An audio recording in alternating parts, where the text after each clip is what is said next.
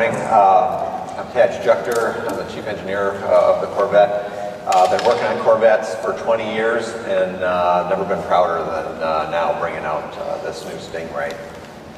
I mentioned aerodynamics. A lot of people use the term race inspired.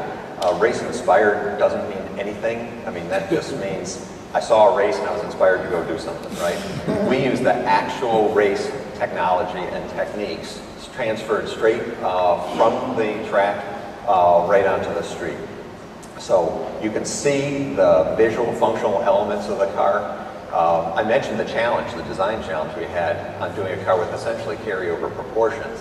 By using the race techniques, we got a car that looks quite a bit different, even though the proportion is very similar. So starting at the front, we have a forward tilted radiator. Most serious race cars do it that way. You exit the hot air up over the top of the car. It pins the nose down, good downforce on the front end.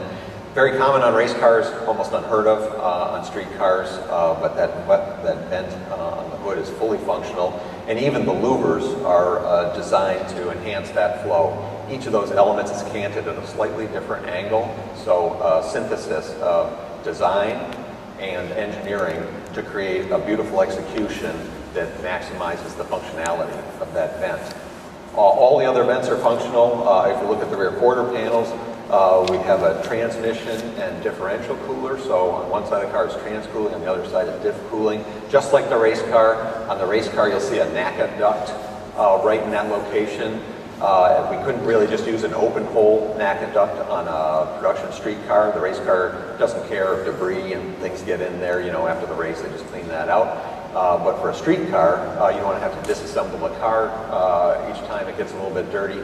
So we had to come up with a very highly engineered, again, it's a synthesis of design and engineering to create something that's beautiful and very functional to get the cooling flow.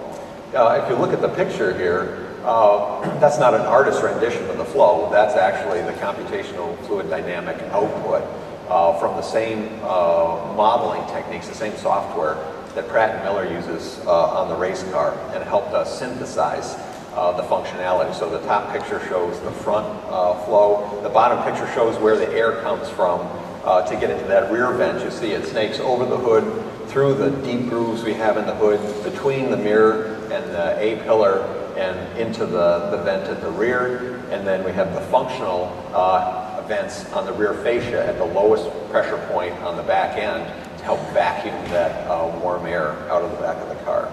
So extremely good for drag and downforce, and that's why the race car uses it. That's why we use it. Keeps all the hardware in the back of the car, helps us for weight distribution. So it's a really nice aesthetic and functional solution.